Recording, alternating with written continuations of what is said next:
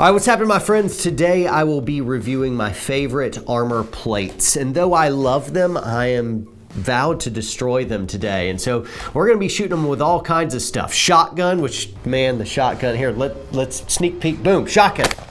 Shotgun jacked these things up. We shot them with 55 grain 5.56 rounds, also with green tip and 9mm. We're gonna hit this plate with everything today, and we're gonna push it to failure, and you will see this plate that I love very much fail. There's other plates out there that can stop more stuff.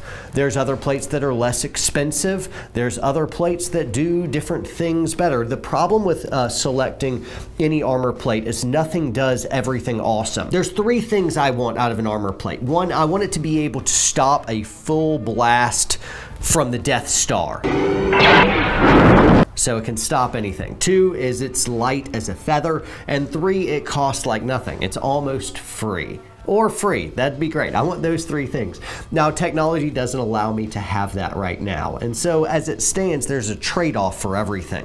What I maximize isn't necessarily what you would maximize. And what I want to do is I want to real quickly, guys, we're going to be shooting stuff, having fun, being on the range, but let me very quickly make all the nerds like me out there very happy. And I'm going to give you my nerdy graph right here. And what you're looking at right now is it's kind of like my own little Post-it note that's helping me gather data and evaluate it to figure out what is best out there for what I want to accomplish. And so what I want is I want a multi-curve plate. And you'll see some of the things on here are green, yellow, and red. Red is bad for me. Green is good for me. And so really I want a multi-curve plate. I want it to be very, very light. I'd like it to be inexpensive. I also want it thin, and I want it to be able to stop my most common threats I'm seeing out there. Now, what most common threat is for you is going to differ on context. If you're a military warfighter overseas, then what is the projectile being sent downrange by the enemy, and is it going to be even able to stop your own munitions, which is an important consideration. So if I was a soldier overseas, I would like it to be able to stop green tip, but if I'm a civilian or I'm in a law enforcement context,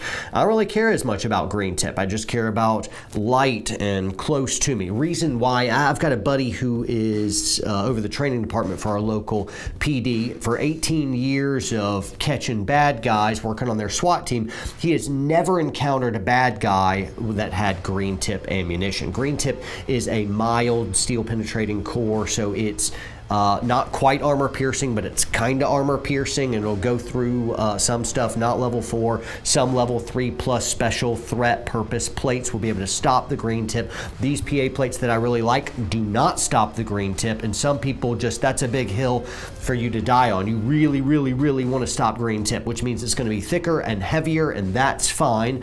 I direct you to our DURITIUM GT2 plates, which are the same cost of these PA plates that I'm reviewing today. Really love them. A fantastic alternative. It's going to be a little bit heavier, and that's about it. Amazing plate. I'd rather have the weight savings. But as you see me just kind of have this little debate and get a little bit nerdier than many of you wanted to get today, I am calling your attention to you got to understand what you would like to accomplish, which may not be the same for me. And so my little chart can be a little bit of a starting point for you. But enough talky talk stuff. Let's go shoot something, right? Destroy something beautiful and expensive. I actually don't want to destroy my plates. I like them a lot. All right, I'm going to start hitting the plate from high to low, and we'll start with a 9mm. I'm shooting Fiocchi 115 grain FMJ. So at the very top.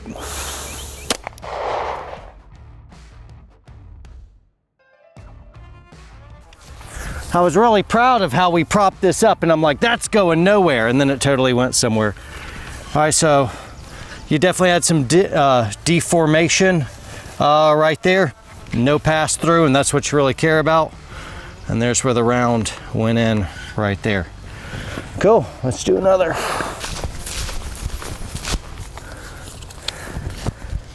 All right, this is a Winchester Slug 2 3/4 Super X. I'm gonna get a little closer. All right, here we go. Holy smokes.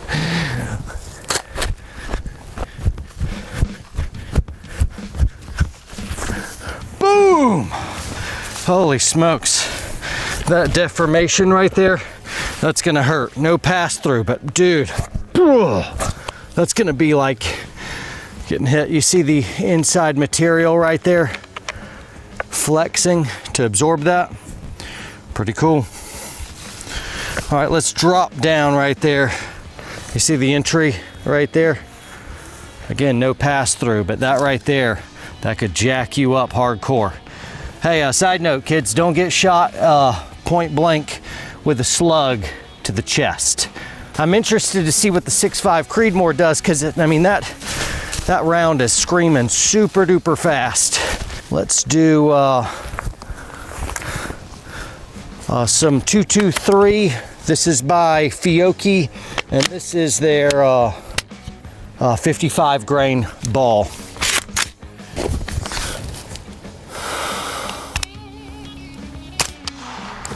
All right, I was a tiny bit lower than the center. Ah, and I didn't hold my offset. What is this, amateur hour, John? Yeah. So down low, no pass through on that, and hitting you low in the gut right there. That's gonna be like getting punched in the stomach, but just no pass through at all right there. And there's the entry right there. Let me shoot it a few more times with this 55 grain. All right, and if it'll just behave and not fall down. Use a little side-by-side support. Going hot.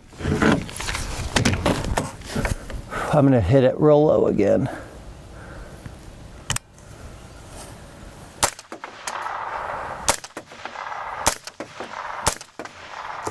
That's a total of 5 rounds. Let's see how we did there. So all around the same area, 1, 2, 3, 4, 5. Looks like, I don't know whether that's the crack. I think that's just the crack of this material reaching its limit and not stretching, or you may have had a little bit of a pass through. I don't see any break in this. And the fact it was all in the same area, it is possible we got passed through. I don't know whether it's just all 5. I don't know whether we got any pass through or if the material just broke as it was getting stretched. Right here didn't stretch because it gave right there, but imagine if that didn't give right there, this material when it pulls out, is it cracking because it's being stretched? I bet that's what happened, because it did not give right there like that one did. I don't think we had pass through on that, because this right here is not broken.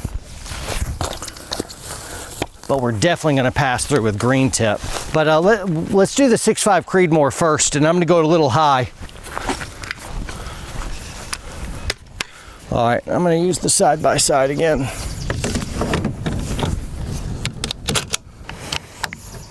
Going hot. So 6.5 Creedmoor, it's a skinnier round, it's a smaller round than something like the 308, which it's replacing across SOCOM for long-range precision stuff. It is screaming very fast.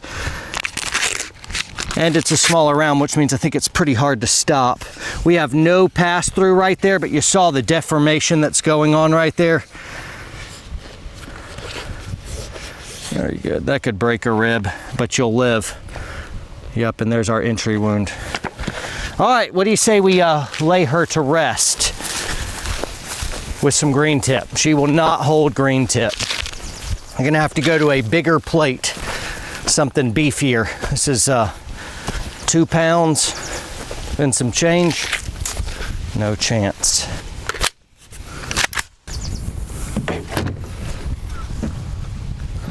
Hey, am I cut right here? A little bit. Yep. Yeah. Is that from that shotgun? Maybe. Yeah. Looks good. Does it? Makes it look hard. That's nice.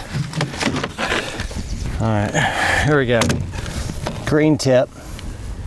I'm gonna kind of put it over in the side where it's a little cleaner.